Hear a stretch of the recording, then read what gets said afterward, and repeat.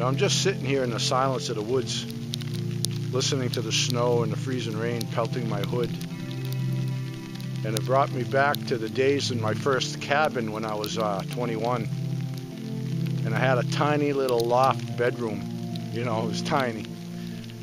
And I used to lay in my bed up there and listening to the rain on the roof.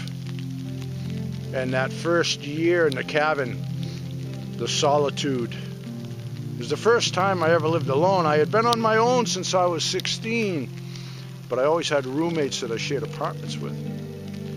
And there I was alone, and I didn't really know anybody in the area, and it was quite an experience. Yeah, it really was. But my first winter was quite an experience. Really fond memories, you know, and just hearing the rain on my hood brought me back to that. It was kind of neat. You know, not long ago, one of my friends sent me a gift certificate to Cabela's, and I was looking online something to spend it on, and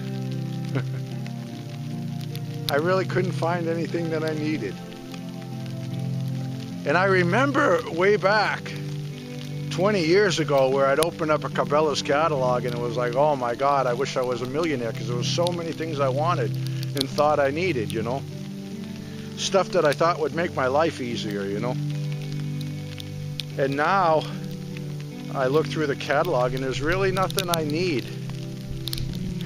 So anyway, I'm sitting here out here and I'm really comfortable, okay? And I was thinking about the stuff I was looking at online, and I came to the realization that everything I have on is vintage. I've had these boots, oh God, probably 20 to 25 years. And these pants, these wool pants, were made in 1940. And they are the best quality pants I have ever seen in my life. I mean, it even has this leather strap that goes around the ankle. And this leather is original, and it is soft and supple as when it left the factory. Okay, it's impregnated with oil, and it is just soft and supple. There's no cracks in it, and it's original. That is vintage.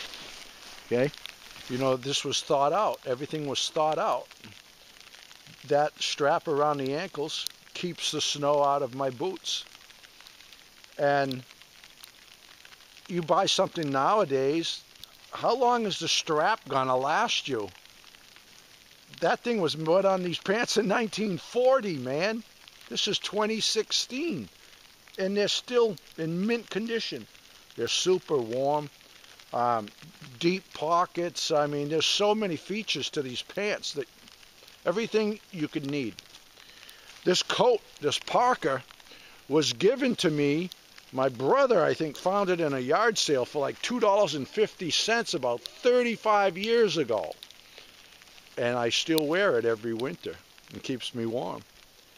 So I've got boots on that I've had for probably 20, 25 years. These pants were made in 1940.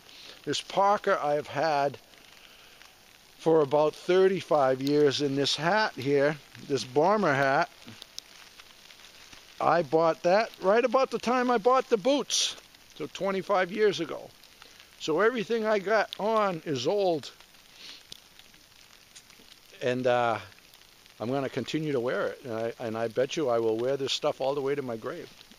You see all the stuff they have online now, you know, with all the trendy logos, and it's expensive. My God, no wonder everybody's going to work every day.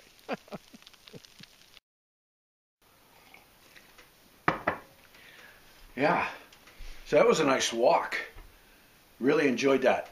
I trekked around the acreage there, spent a lot of time down around the beaver pond. It was really, really pretty with the snow coming down. Too bad it's turned into freezing rain. We got quite a batch of rain coming. Freezing rain, they're calling for hazardous conditions. So I just been pecking away at some video footage and hanging out in the house, taking care of things. So I decided I'm going to take this time and answer a bunch of questions. I get the same questions asked quite often, And instead of typing it out repeatedly, I'm going to go ahead and put together a little Q&A video for you this morning. Now,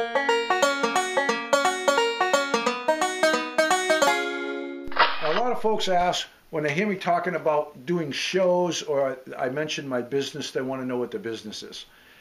I co-own a food business where we have our own line of all natural seasoning mixes. We have meat rubs, marinades, dip mixes, sausage blends, stuff like that. I had the business probably, I don't know, 7 years or so. The business got really crazy for a while, and then we cut it back, reduced our product line a little bit. Because we don't want to get into the wholesaling and multi-chains and all that. So we've kept it small. We do some mail order and maybe 10, 12 shows a year, something like that. It's a nice little home business.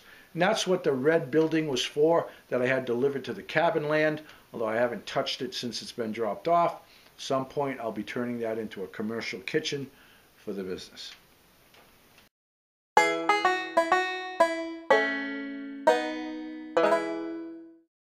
Now, because Frankie and I are in the woods all the time, I get asked about flea and tick preventative.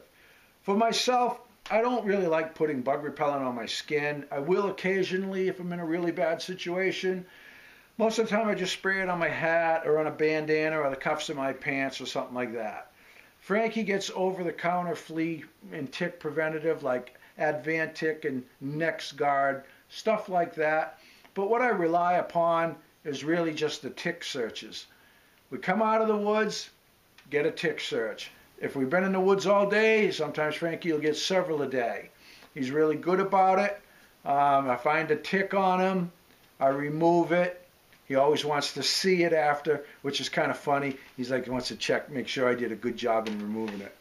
I've trained him since he was a puppy to allow me to do examinations, reach in his mouth, check his teeth, clip his nails, things like that, which has been very helpful for when I have to bring him to the vet. And it's a lot less traumatizing for the dog if they're used to that sort of thing. And I trained Frankie since he was a little puppy to allow all of that to take place without making a fuss.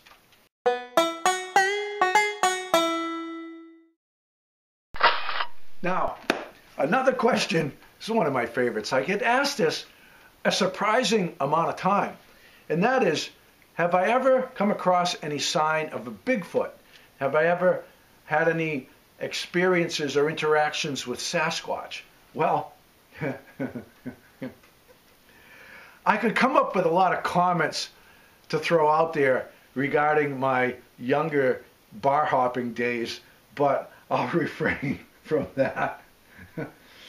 But in all honesty, the only interactions with Sasquatch I've ever had was back maybe 4 years ago or so. My friend Tom and I out in the woods there in wintertime, and we saw some Bigfoot tracks and where the creature had urinated, and we were discussing Bigfoot, and we heard Bigfoot, and it scared the bejesus out of us, and we run off.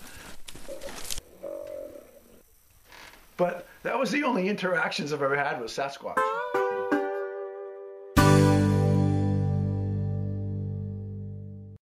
Now, folks are always saying that I should have my own TV show. I doubt very highly that that will happen. I've had 8 TV offers so far for some shows for National Geographic, one from Animal Planet, and some other really big label producers. I declined them all. The money would be great. We all need more money. I'm no different in that regard, but how much of my freedom am I willing to sacrifice in the pursuit of money? Well, I think you all know my views on that. I don't want anybody to answer to, and I certainly don't want them throwing all kinds of ridiculous drama into my videos. I don't need that stuff. Plus, Frankie wouldn't be listening to me. He'd spend the whole time bringing toys to the camera crew, and it wouldn't be a good situation.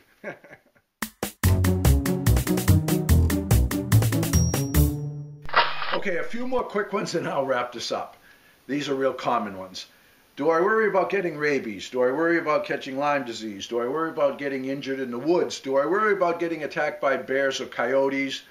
Do I worry about getting sick from eating wild game? There's a lot of worrying going on. The answer is no to all of the above. As far as getting injured in the woods and getting sick from wild game, I have more concerns about getting run over by somebody texting when I'm out in public. And like wild game, I prefer to eat wild game. There's no MSG, no BHA, no BHT. It hasn't been soaked in any fancy solutions. There's no growth hormones and no preservatives. And it doesn't cost me anything. And I harvest it right from my own acreage. So that's the route I prefer to take. Another one, do I ever get lonely or get cabin fever and talk to myself? Well, he ain't talking to himself, he's talking to me. Yes, sir. He's always trying to steal the show. You're worse than Frankie. You're into my beers already? Here's a little cabin fever right here. I just got those from my friend Jared. Give me some of that.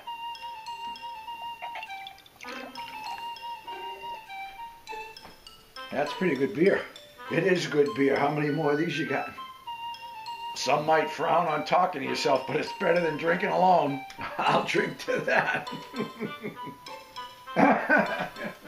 Yes.